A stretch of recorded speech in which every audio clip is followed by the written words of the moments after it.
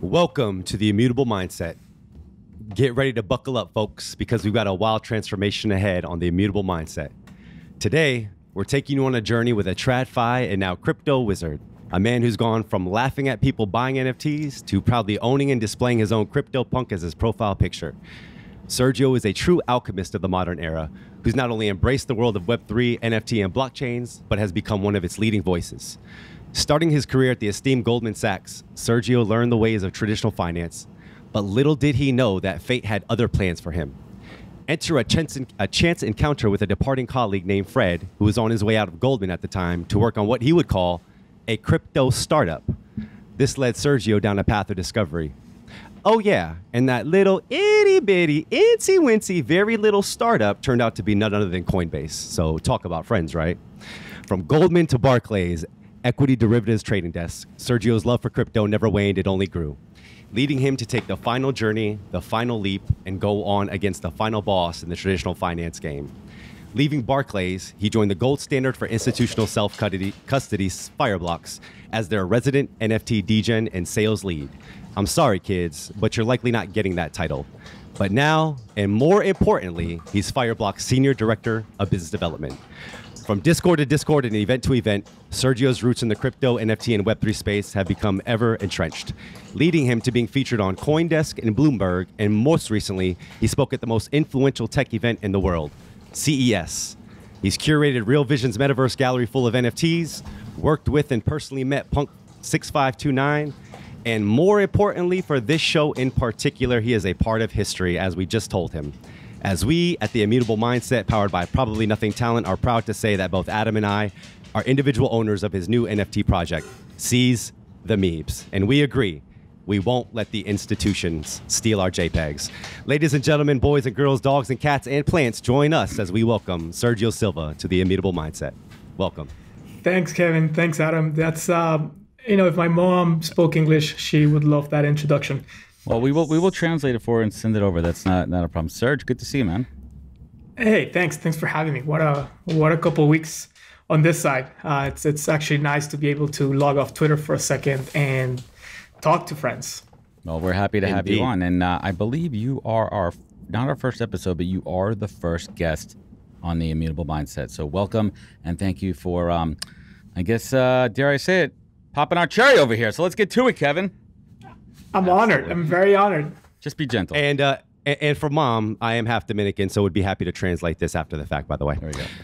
But let's go ahead and dive in. Let's go back to your mindset. You know, when you first started hearing about NFTs, because I was right there with you, right? I thought everybody spending money on these things are either fucking crazy, or they knew something I didn't know. But honestly, I thought it was the former, right? And you were at that same place when you saw G Money. And for those who don't know, he's just for these purposes, he's a renowned NFT collector. You saw G Money buy his CryptoPunk for $100K. What were your thoughts on NFTs at that time? And why do you think you had such a visceral reaction to the amount of money spent? Well, I was sitting on a traditional trading desk where we value companies based on quarterly earnings and reports and projections. And, a lot of those companies don't have a ton of tangibles, but it is a business, and you buy equity in that business, and so you kind of have something to go and derive valuation from. And then I see this article about this guy who bought a JPEG for $140,000, and I'm like, $140,000 is a lot of money. It doesn't matter how much money you have, that's a lot of money. I mean, that will buy you back before the bubble, will buy you like a nice house in San Antonio when I went to college. So to me, that was like ridiculous. Like, you said words that I, couldn't repeat at work, but it was like fucking idiot. And it really caught my attention because, I worked on Wall Street and you see a lot of excesses. You see people with houses that they'll never fill up and just like the most flashy ways of displaying their wealth. I never imagined that JPEG could be that. Yeah, that definitely comes to flashy when you have a $140,000 piece of digital collectible that you put as your PFP, and then that's what you got. That's it. and there's no utility beyond that. It's just the profile picture, definitely. That leads me to another part of the intro, which was that opening title at FireBlocks, Resident NFT Degen. I want to say you have a kindred spirit here, because every time me and Adam go into a new client meeting, my first title is Resident Degen before recruitment, talent strategist, or anything, right? So I'm curious, walking into these meetings with what are very professional Web 2 and finance people, what was it like shaking their hands as the resident NFT Degen at FireBlocks? Well, and then one more question: did you create that title, or did I? No. So I just to tie it all together, I saw G Money buy his punk.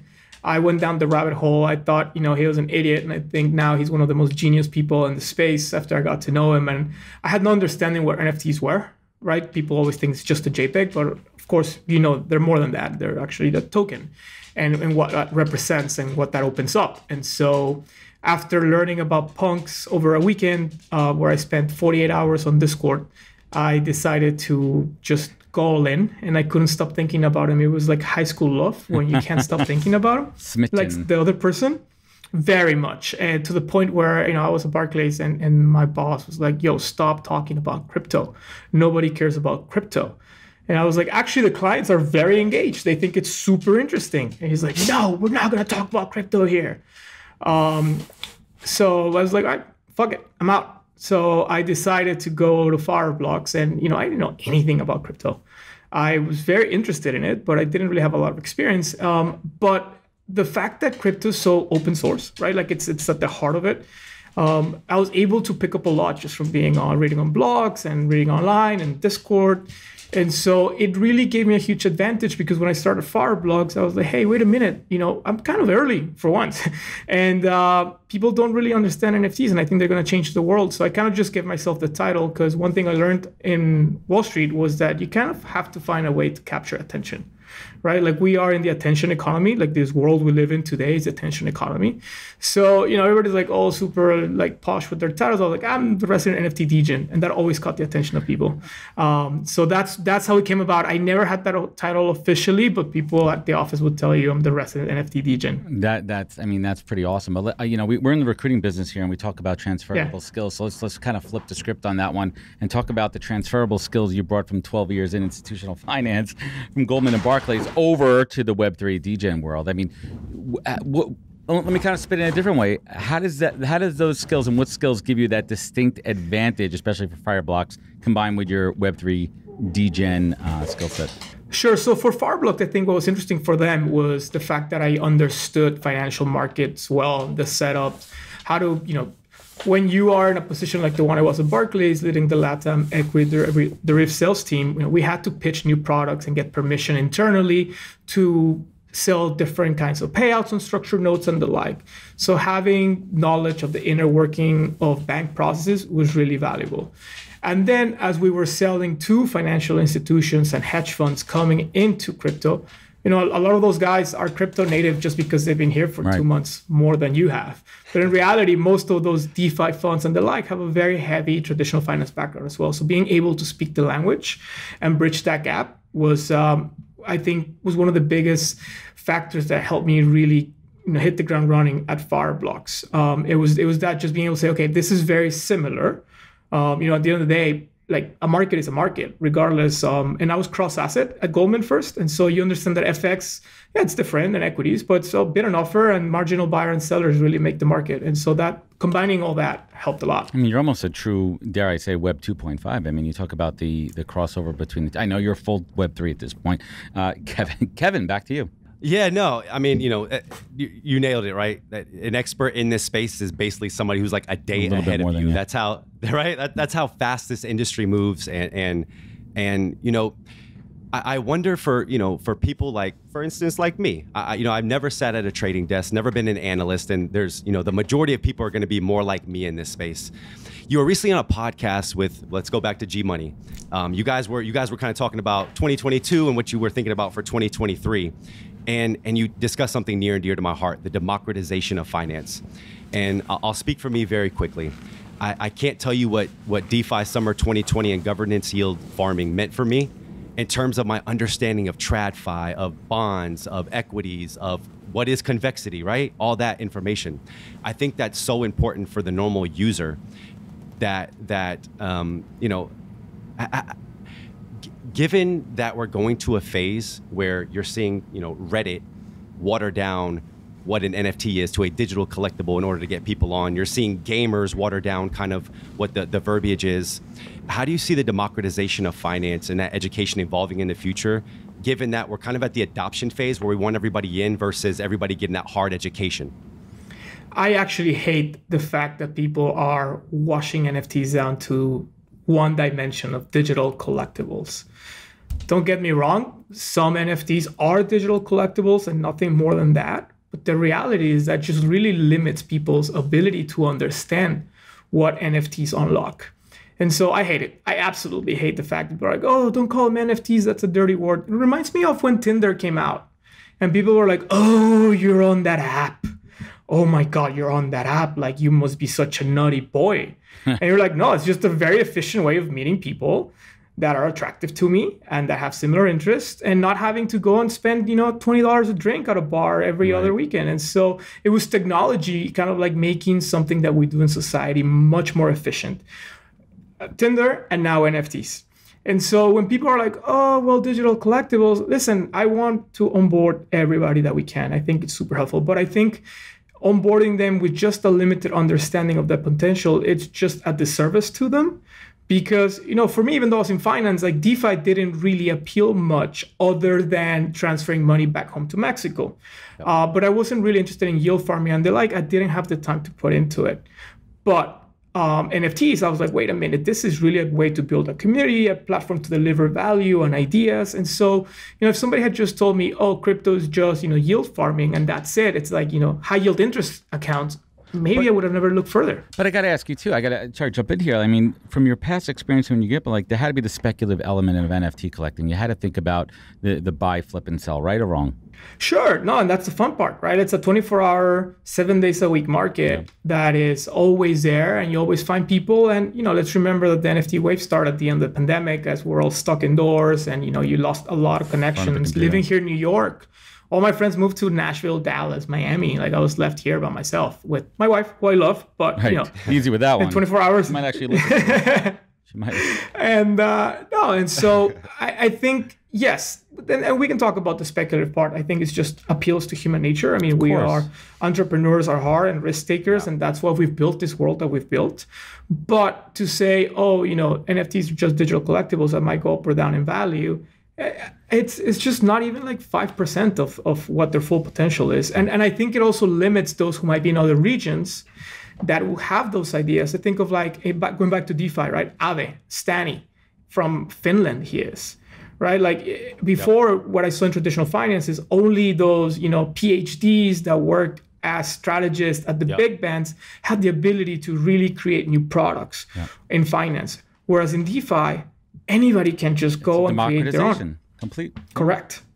Yeah, I was talking about this earlier, right? Technology is very age agnostic. Like, it's just kind of a prove it, right? So you learn it and then you prove it.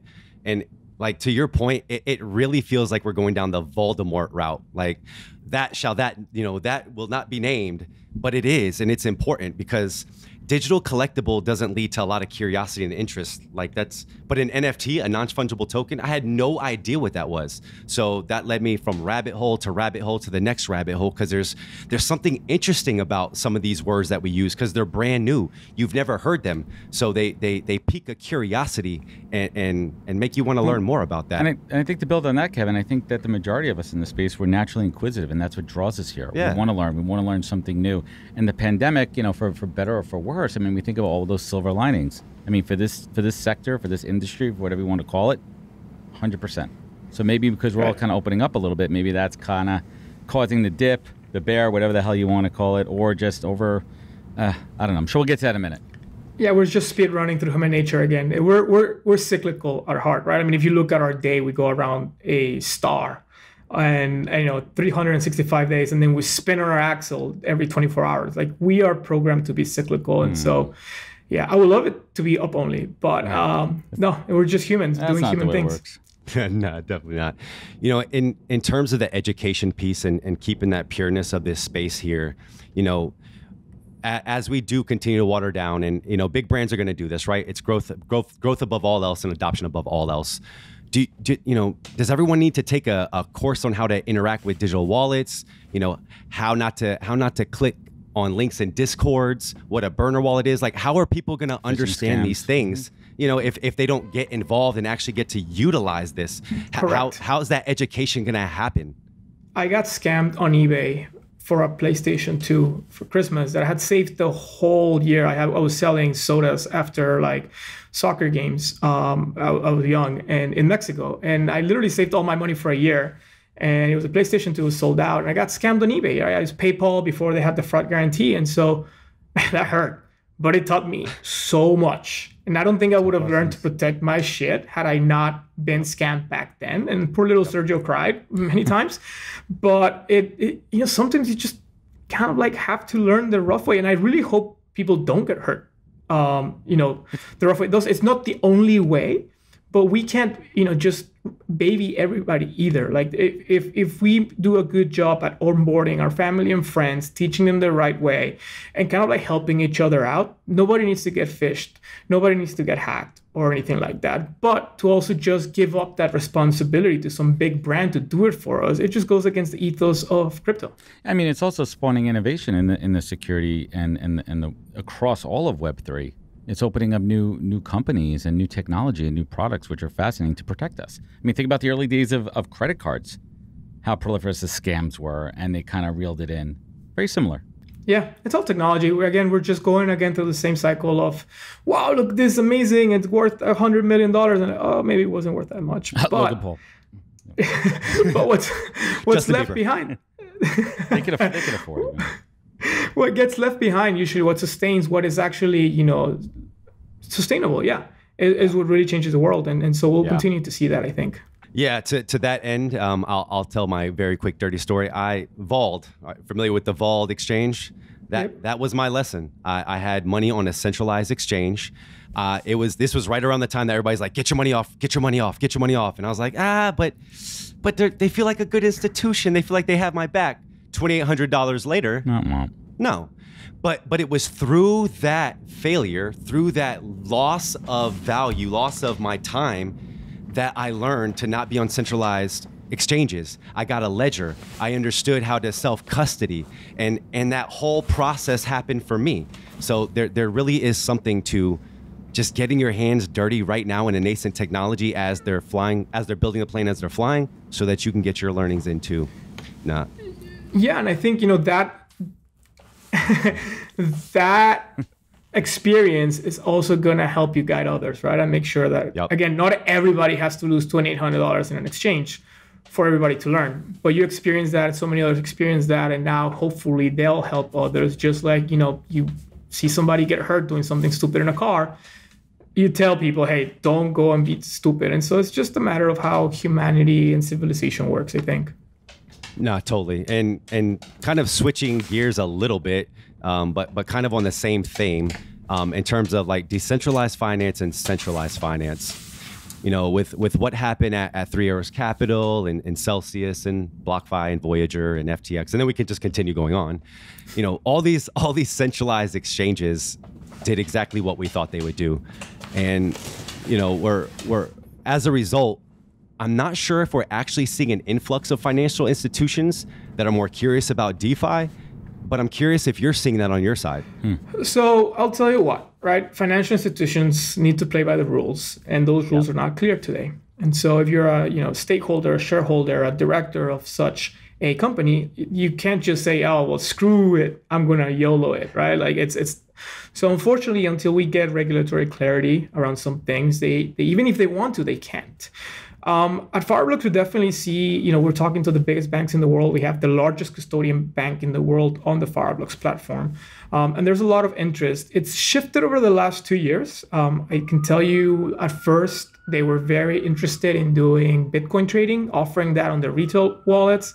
From there, it moved more to like high yield savings, DeFi style stuff. And now it's just a tokenization use case that I think is really going to be the one that brings those large financial institutions into blockchain more fully, because it really helps them solve a problem. It's not them chasing a trend. It's really a solution to a problem that they have. And so, yeah, tokenization, I think, is going to be the big unlock for financial institutions once we have regulatory clarity.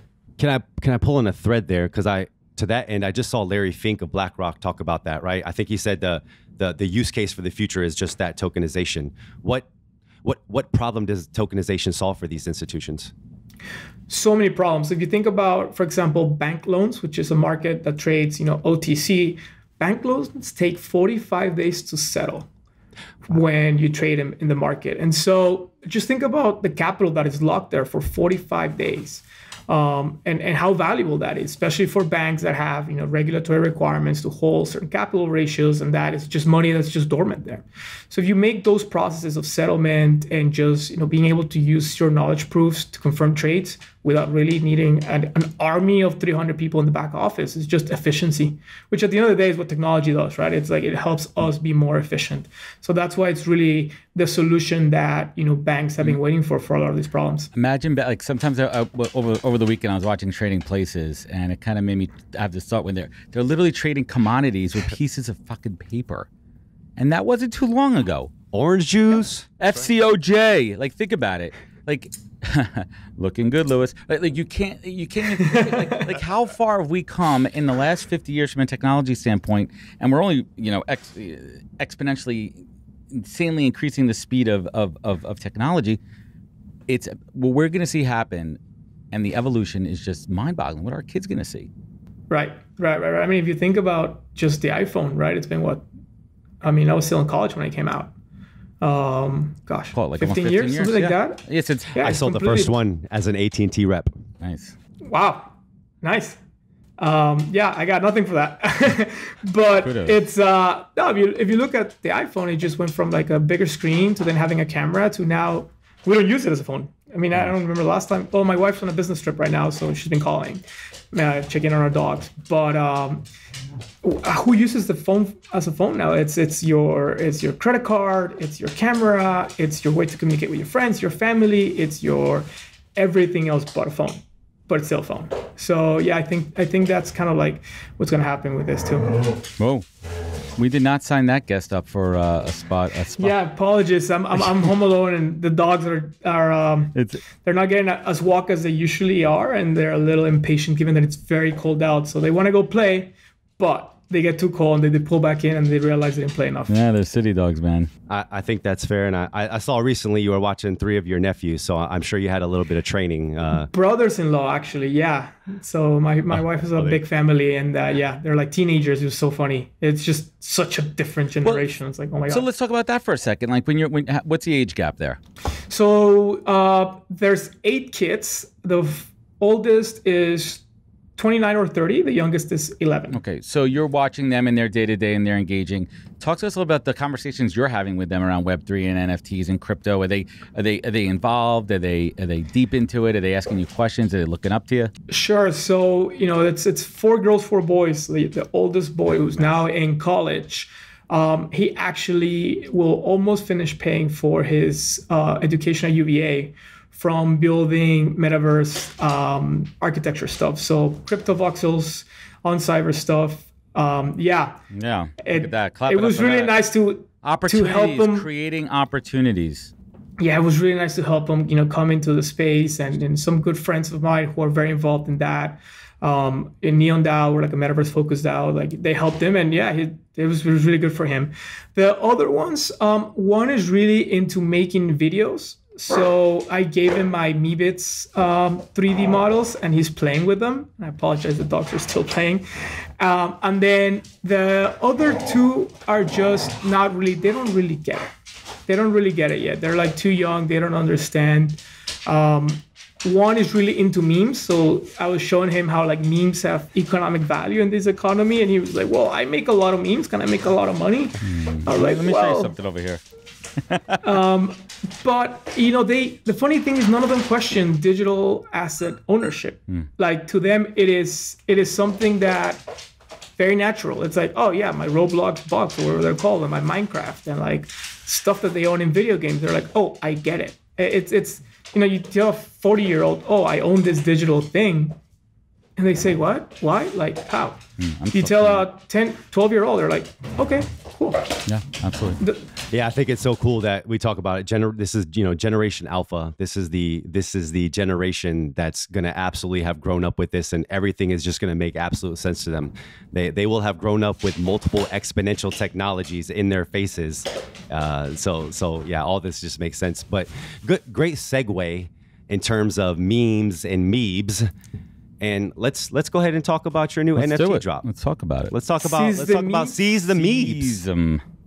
Seize. Yes. Which is an ode to Meebits for people that don't know. And it has a particularly interesting concept. Yes. Please, so going back to the punks, who are like almost the genesis of NFTs, even though there was a few before them.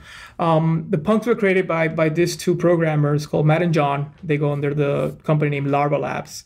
And they created the punks in 2017. Punks really didn't pop off until 2021, right? And so 4 years passed by. They created another project called Autoglyphs, which are these beautiful generative artworks that are fully on chain. Yes. And now, we have so many platforms and so many good artists that are doing generative art on chain. So Larva Labs has really been, like years ahead of their time. In 2021, in May of 2021, actually April, they launched the Meebits. And it is the first 3D metaverse ready kind of PFP, but they're not really PFPs because they're full body. And so they came out with great fanfare. The punks had just pretty much like 10x in the last month and a half. And then they just kind of died. The Bored Apes minted the week after or before. And with Yuga Labs coming into the scene, they took that utility approach that we now see in every project. You buy an NFT, and you expect different things out of it. Whereas punks, they were free, right? They were given away for free, and Matt and John didn't really do much to do anything about them because to them, it was a finished product. It wasn't even a community, right? It wasn't even like correct. It wasn't Discord. It was just it. For punks? Yeah. It was an early Discord. Yeah, it's still there. You can go back and like see some of the messages, and they're like excited about like a zombie trading for 1 Ether, which was like $300 at the time. I think the last zombie was like $1.2 million a couple of weeks ago.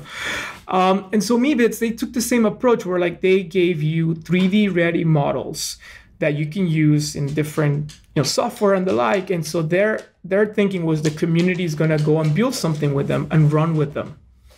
But no, Yuga came into the scene and everybody just wanted to expect airdrops and mutants and all this stuff. And Meebits just kind of like went completely unattended for almost a year until Yuga Labs decided to buy the punks IP and the Meebits from Larva Labs. And so now, it's been almost a year of that announcement. It's March of last year. The expectation is that Yuga will develop the Meebits ecosystem, integrate them into the other side and something like that. In between that, there was like 8 people in the Meebits community that stuck around because we like him. I was one of them. There's a little bit more, but like, it's a very, for such a large, prominent project, it's like kind of sleepy Discord sometimes. So it's kind of nice, right? Like every other Discord is like just scrolling like so much information. You're not going to be off it for half a day and come back and just lose like miles of scrolling on that. It's still, and we'll like, it's just a handful of people. So we all know each other and we interact. It just feels like Punk's Discord back in the day before they popped up to me. Yeah. And I just liked the project. So I was like, okay, well, the intention of this project was for the community to do something about it. You guys definitely working on it. They have a team of like 4 or 5 people. But meanwhile, like, why don't we just go and show how awesome the Meebits are? And given that the current meta in NFTs is memes, I was like, well, just perfect. Let's meme the Meebits into relevancy. And I was a little hesitant, but I had the opportunity to have dinner with Snowfro actually at CES. You mentioned that I spoke at CES. And, we were sharing stories, and he's also, Mexican background.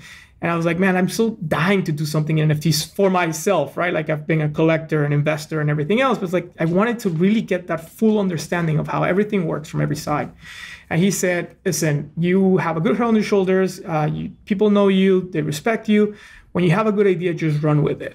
And so I had the idea, I ran it through Discord, and then I texted him. I was like, Eric, I got this idea. Now, people don't know, but Snowfro owns a full set of Meebits. Every single type of Meebit. He has a really beautiful Meebit collection. And he goes, dude, go for it. So I was like, okay. And so we launched the Meebits, the Seize the Meebs, I'm sorry. Wait, is this your first NFT drop? This is I dropped an NFT a while back that Tony Herrera bought and, and donated the proceeds. Then I did another charity project-ish where I had a, it's a wall that I have in Mexico. And there's 4 spots for NFT PFPs to be painted on. Oh, cool. And we did auctions for those. And so Batsubium, who else? Aku, so Micah Johnson. Yep. And another person with a pickle, Doodle. One, we donated we got like $16,000 out of that. And then we used it to buy beds and fridges and all this kind of stuff for orphanages back at home in Mexico. So those were like not really projects. Thank you. Thanks to everybody that supported, actually. That's great. But they were not drops, right? They were just more like using NFTs for good. This is like my first project that I've like actually had to manage. But just pause that for 1 second then. Let's just talk, like, because the light bulb went off. I mean, when the war broke out in the Ukraine, I mean, we saw it there. We saw the incredible amount of fundraising that went into that. That's the good PR that needs to get out there, right? Like, that's a good shit. That's a good word, but instead of all the shilling and the thievery. Right? We need to talk more about the good stuff and get that word out there. So keep up the good stuff there, Serge. Thank you. I think also goes with the whole, like, digital collectible thing. Like, collectibles, they don't really make you think of like, oh, this is a good way to fundraise, crowdfund for a good purpose and reward those that support, right? Because you can have a project where you drop a token in exchange for a donation. But then in 5 years, you can go back to the token holder and like drop them something else or engage them something else. So it's a great way. I get calls from the blood center here every other day. But imagine if I got a token for donating blood the first time, and then in a year they drop me like a cool piece of work from a cool artist. And they're like, hey, come on in to redeem it. Yeah, why not? Yeah, I mean, we're seeing there's a collection that I work with that we know called Young and Sick, and they're putting out. They just did an open project, and if a couple of tokens and you get the physical art, like that's a nice piece. You have that IRL, digital, whatever the hell you want to call it, but those are things that people like. Some people, it also helps some people transition into this space. Digital, it just kills me. It's like only the worst word in Web3 besides digital collectible. No, you don't like that one at all. No, it's like when they try to make here in Manhattan like new neighborhood names by like making like middle Manhattan. It's like, oh, Mima, like no, bro, like stop at Tribeca and Soho. That's Soho, south of Harlem. No, it's not gonna work. So what are we calling it then? Right? Is it just part of a loyalty? Is it just part of like is it utility? I mean, is utility a bad word? It's an NFT. I like utility. Okay, we'll go with utility. I will stricken the word digital from my record. Yeah. There's a little reaction I get. We have a client of ours that they kind of coined the word, so I definitely use it a lot. But in terms of the when we first, or at least when I first took a look at the collection, it immediately spoke to me because I am definitely our resident Degen and I am a Degen and love it. But for so long in this space, it's been about the community. And when I did my research into your background, like that's the central theme of your coming into this space is community. That 4 hours in the CryptoPunks before you bought it, you found community. And ever since then, you've been building it up. When we were looking at this, me and Adam both bought the Manifesto because it spoke to us, right? And for those listening at home, just quickly, I'm going to quickly rattle off some of the tenets of the document because I think it's important for you to hear what go ahead, Adam. Was there something you want to say before we did that? No, go for it. Okay. But yeah, there's something I wanted to hear about his collection of the Manifesto because it really speaks to the core reason why I'm here, to be honest. And I'm sure I'm not alone on that. Here they go. We stand on the shoulders of giants. We are here for the culture. We believe in the memes. We are heeding the call to seize the memes of production. We believe in provenance. We appreciate the right kind of utility. And we are looking forward to the open metaverse. So my question, provenance, utility, mass appeal, and metaversability, which is my new favorite word. We'll use that. Why are those the 4 central tenets of this NFT project? So for me, those 4 tenets parallel what the Meebit's value proposition is, right? So the provenance of having being Larva Labs' third project. Again, Larva is 3 or 4 years always ahead of their time. the utility that now Yuga Labs is going to, probably integrate into them. The mass appeal. I mean, these are really cute human-like characters. And while people are in love with animal PFPs today, I do think in the future, actually, if you look at the history of art going back to the caveman days, any museum, 95% of the art depicts human forms. We love ourselves. We just, we're voyeuristic as they come. And so that's the mass appeal part. And for NFTs, what brought a lot of people into the space, other than the money, is just the art, the fact that you can buy digital art, right? So to me, art, mass appeal, that goes hand in hand. And then metaverse ability, the fact that Meebits come with ready, fully rigged 3D assets that can be used in the metaverse. And for me, the means, and just the culture will be the foundation of us building that open metaverse, that virality of repeating, hey, this is really cool. Like, this is what you can do. That's how you build a culture. That's how you build a civilization, right? It's that common belief in something, in Jesus, in a different kind of God, in fire, and like whatever has been through history is that common belief in an idea that builds a civilization. And so that's why I think metaverse ability, ties it all together. I love that. And I'll be completely honest in saying I went straight Degen and I own 3 cards now. Most recently this morning's drop, and I am looking forward to the upcoming ones. But for me personally as a holder, it's been a fun experience. Was creating the collection a fun experience for you? You know what? It was and has been net very fun. But I've learned a lot about myself in the last 2 weeks. Just, the collection skyrocketed. It went from 0.05 Ether to 4 Ether for the Genesis token in a week. That's an 80x.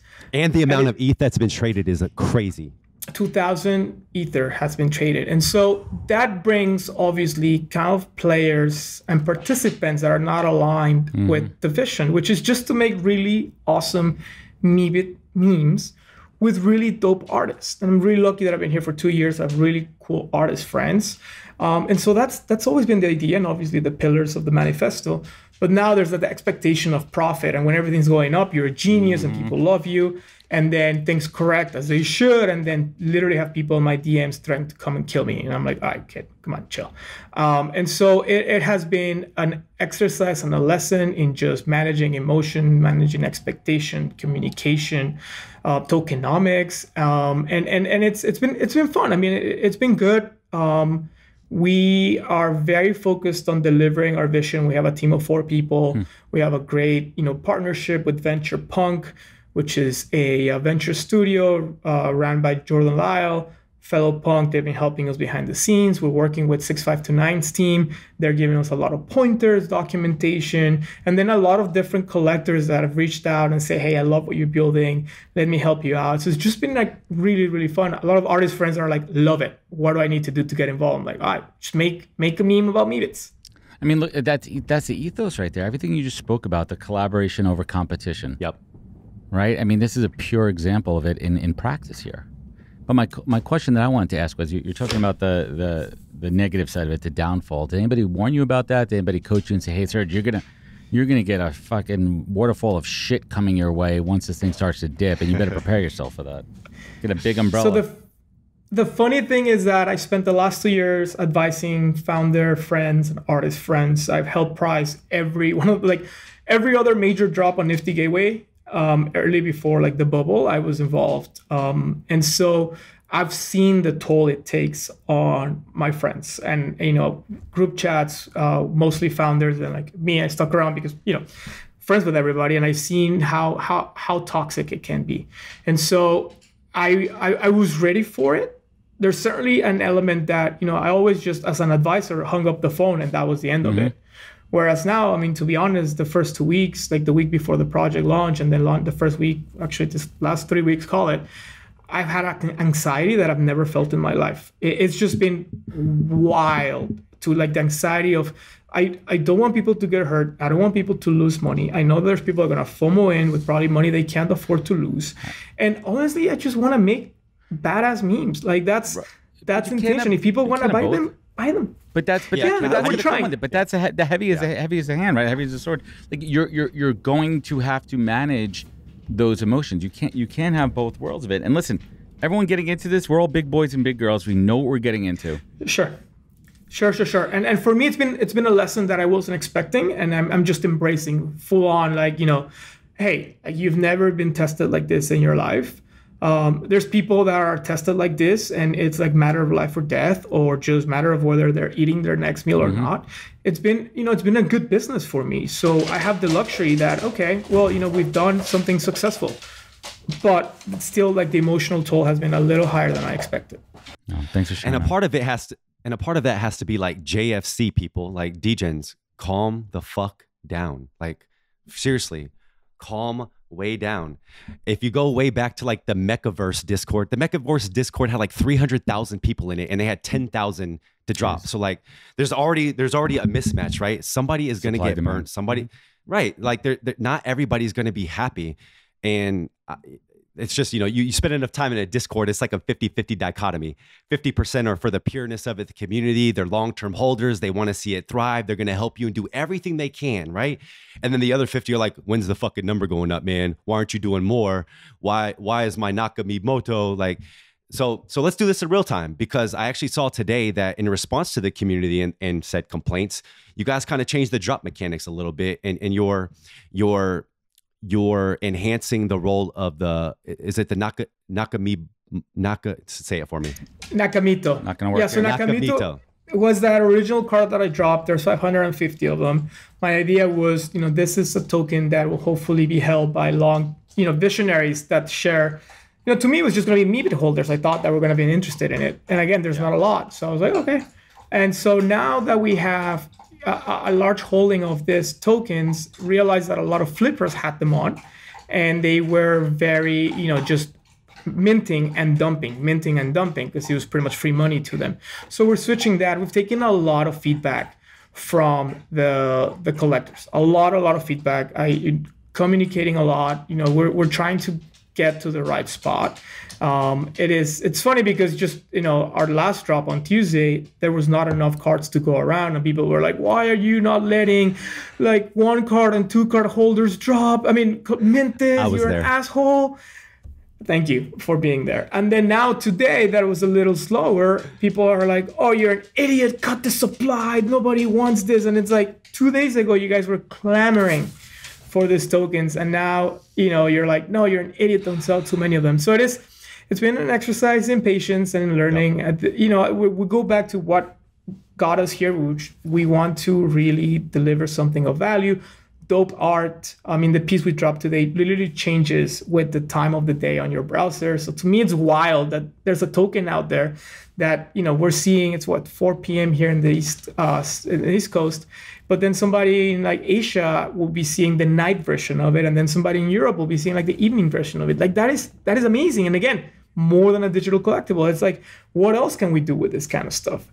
So yeah, painful to hear some of the feedback from the flippers, but really, really like assured from a lot of like the actual collectors and friends who are like, we love what you're doing. Keep going. Hell yeah. Just keep going. Yes. Totally on the friend side. Keep going.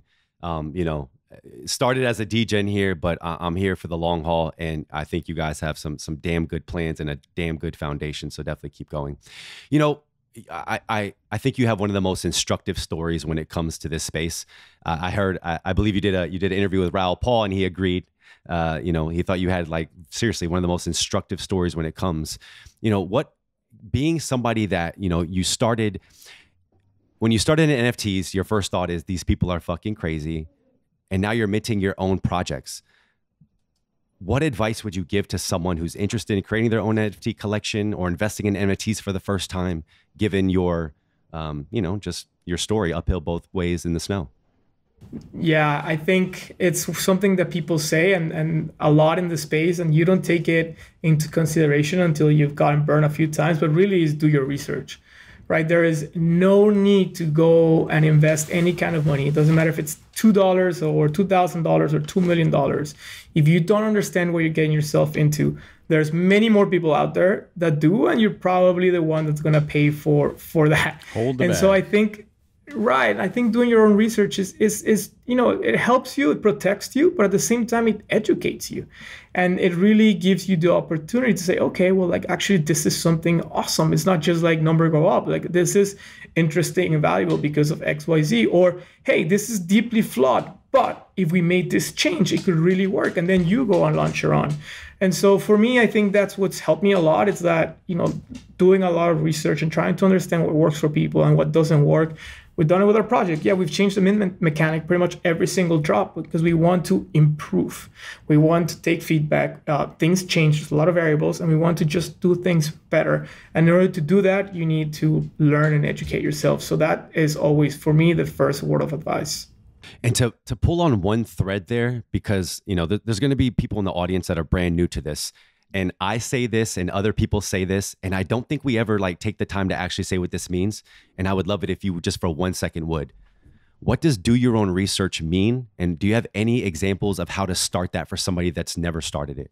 Sure. So people always ask me, I want to do crypto. Which token should I buy? And it's like, always. Dude, imagine just standing outside like a mall and being like, I want to have kids one day. Let me just grab another person and say, hey, we're married now. Let's pop out a kid. Like, no, why would you do that? Even if they're beautiful, you're like, why would you do that? And so, right, you test drive cars, you go on dates, you do a lot of testing and learning and education. And so same thing with crypto. You want to be in crypto, you don't need $1 to be in crypto. Right? You need to understand what's happening. So what does do your own research mean? Read the Bitcoin white paper. That is the foundation of the space. It's really easy to understand. Yes, there's some stuff that might be complicated, but that really gives you the ethos of what we're here. Read the Ethereum white paper. The Ethereum white paper builds on top of the Bitcoin white paper. It's actually not a difficult read, and you actually understand how wallets work and how smart contracts work. And so honestly, that's the first thing I send people, right? And then depending on your area of interest, if it's DeFi, go on Bankless or something like that. If it's NFTs, the NFT Now and stuff like that. There's so many resources. Yep. There's so many people giving out free education and free content. Don't take them at their word, though. I think that's also important because you never know their intentions unless you know them personally. So take a bunch of different opinions, and as you iterate and learn more, you align with certain views, certain communities, and that's when you can say, hey, I want to be part of this. Heck yeah. Don't trust, but do verify. Yes, 100%. Correct. So we are almost at the end of our show. But before we wrap up, I want to take you through a quick lightning round of questions for the audience to get a better understanding of where your heart lies. So I'm going to ask you 10 questions, and for each one, I need you to answer one or the other. And for any that you don't, you have to promise right after this show, you take a shot of something strong. Yeah, if that's your vice. Yeah. If that's your vice. I'm rolling dry Jan into dry Feb, but good for you. Yeah, okay. We'll. Flavored water is a good second choice. Perfect. Okay. All right. 1, Charlie Munger or Warren Buffett? Ooh, I'm a big Charlie Munger fan. Nice. I've seen him speak in person at the Berkshire Hathaway conventions, and he's just so witty. I'm sure he loves memes. Warren's smart, don't get me wrong. But Charlie's it's amazing. Quick anecdote of Charlie, if I can. I was in college, drove up to Omaha with a couple friends to listen to them speak. And they do this 12-hour session of Q&A from the audience. And one woman goes up to the microphone in front of this arena. It's maybe 25,000 people. And she says, Charlie, I read your book twice, and I really didn't understand what you meant. What advice do you have for me? And Charlie is eating sea candies, and he goes, I will give it to somebody who's smarter than you. Wow. That's it. I thought to read it again. Body hair. And I was like, oh, this guy. Huh. Yes. So Charlie. Oh, that's awesome. And one day I want to get you back on the show so we can talk about that story, because going into the libraries on your year off and getting up and asking yourself and actually meeting them was a pretty cool story. But we'll do that another time. Sounds good. Second, The Intelligent Investor or Satoshi's white paper? Ooh, The Intelligent Investor. Nice. I like Satoshi's white paper. Like I said, it is it's the foundation of crypto. But The Intelligent Investor for me was kind of what put me in the direction of TradFi, and what honestly got me to where I live in Manhattan. And you know, I met my wife in Wall Street, and it just really changed my life. I was studying engineering for a year, and then I said I want finance, and so here I am, right? I worked at Goldman and all that stuff. It's nice, and it really started with just picking up The Intelligent Investor and reading it back in the day. Sounds like he doesn't agree. Crypto or TradFi? Ooh. Obviously crypto, but that's actually a tougher one. If we had like more specific categories, there's some that I would pick TradFi for sure. But as a whole, crypto. I'm making it hard on you on purpose. Being conservative or taking risks? Oh, taking risks all day long. There you go. All day long. Barclays or Goldman? Oh, Goldman. Absolutely, no question about it. Listen, I spent 7 years at Barclays, 5 at Goldman, but it's funny. The first day at orientation at Goldman Sachs, they came in and they told us, listen, you will always be the Goldman person. Wherever you go, whatever you are, at whatever point in your career, you'll always be known as a Goldman person. And 7 years I was at Barclays, to my clients and everybody else, they were like, oh, he's a Goldman guy. It was just so wild. That's crazy. I've never heard that. Good to know. Is it called football or soccer? Oh, football. My man. Do you seize the moment or do you seize the memes? I think you seize the memes. There you go. Olivia Rodrigo or Taylor Swift? Oh, depends. For what? Oh.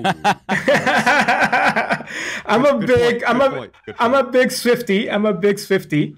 I love her music. I think she's somebody that puts like her emotions and her experiences into her work, and so I can appreciate that because I do the same and I wear my emotions on my sleeve. And so yeah, Taylor. For the music. Taylor. Perfect. Yes. There we go. Bitcoin or Ethereum? Oh, Ethereum. I think Bitcoin is great, but Ethereum has just changed my life and so many others, and will continue to change the world. And last question, NFT Degen or NFT creator? Ooh. Degen at heart. I think it's also kind of became a dirty word, but it doesn't have to be. I think Degen speaks to passion, speaks to having skin in the game, speaks to being able to take wins and losses. When you're a creator, you're mostly just, a little bit more conservative. Degen is kind of like a badge of honor at this point. It is. We will keep that alive, and I know Adam will do his part. I'm getting involved. I'm going deep. No, I mean, my hands are dirty. This past year, man, I've rolled up the sleeves. I'm in the mud. I was referring to us going into client meetings and me being the resident NFT DJ. Oh, I didn't see where you're going with that one, but it's okay. You got that one. You got that one. All right. So we are here to wrap up our show. And to wrap up our show, we do it in a way that I start my mornings. And every morning, I pull up ChatGPT and I ask it a joke. Sometimes it makes me laugh. Sometimes it makes me giggle. We'll see what's going to happen here. So I'm going to tell you the prompt I gave it, and then I'll give you the joke. Let's see if it's funny. Hey there, Sergio. Oh, you know what? I don't have the prompt, so I'm just going to give you the joke. We'll go back. Hey there, Sergio. Welcome to the show. So I hear you traded in your suit and tie for an NFT portfolio in a crypto wallet. I can only imagine the looks on your old coworkers' faces when they found out. I bet they were all thinking, ha ha ha, he's a degen now. Hey, by the way, where do I buy Bitcoin? Ha! Welcome to the wild world of Web3, my friend. Yeah, that's about right. Yeah. I'll take it back. That's a good response. I'll take it full circle. My boss at Barclays who told me to shut the fuck up, and that's a quote about crypto and NFTs. I woke up one morning about 6 months ago, and I have 4 texts from old clients. They're all screenshots of his morning email talking about Bored Apes. Nice. Way to bring it home. Sergio, greatly appreciate you joining us for the show today. Why don't you tell the people where they can find you online? Sure. Well, first of all, thanks for having me. I appreciate it. Sorry about the doggy noises. I'm at Sergito both on Twitter and Telegram. Sergio Silva on LinkedIn. I don't really use LinkedIn that much. But yeah, Twitter, you can find me there all day long. And our projects at Seize the Meebs, MEEBS. Check it out, people. We'll link it up in the comments in the show notes. Sergio, thank you for joining us today, man. Thank you. I really appreciate you guys' time and space. I love chatting with you, Adam and Kevin. Nice to meet you. Heck yeah. Thank you for listening to The Immutable Mindset. We appreciate you for joining us. Please follow us on Instagram and Twitter at Immutable Show. Subscribe, comment, and network. Catch us next week for more. Take care, everybody.